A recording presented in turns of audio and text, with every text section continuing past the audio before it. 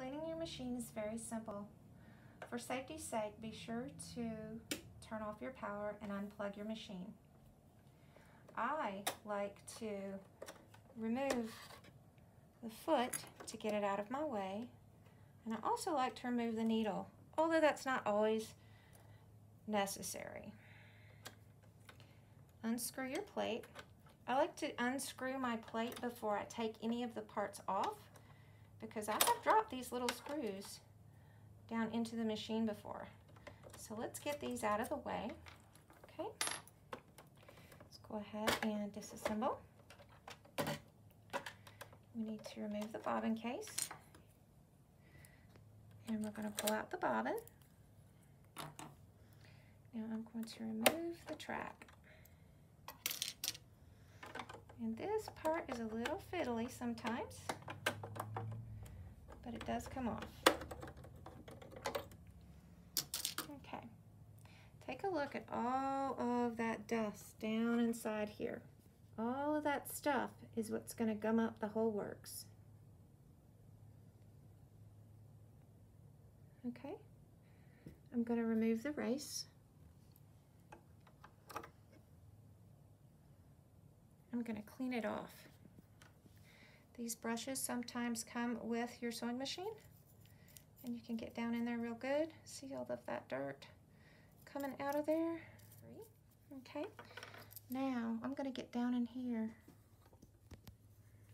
and show you why it's important to keep your machine clean. All of this can get bound up in the workings of your machine and cause lots of problems. It will also dramatically shorten the life of your machine. So every so often, pretty frequently, you do want to take your machine apart and clean it. So we're going to get in here, we're going to clean it a little bit more. See how much more we can get out of this.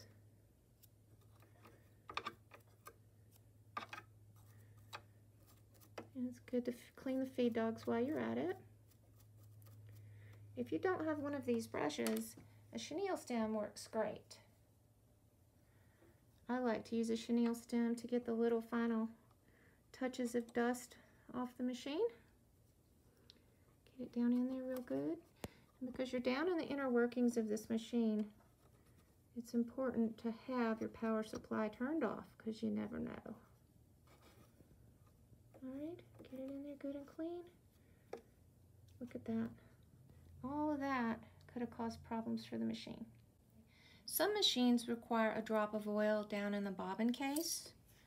This particular machine is a Brother, and it does not. Our Singer sewing machine does. When you put the bobbin case back in, see the little dot?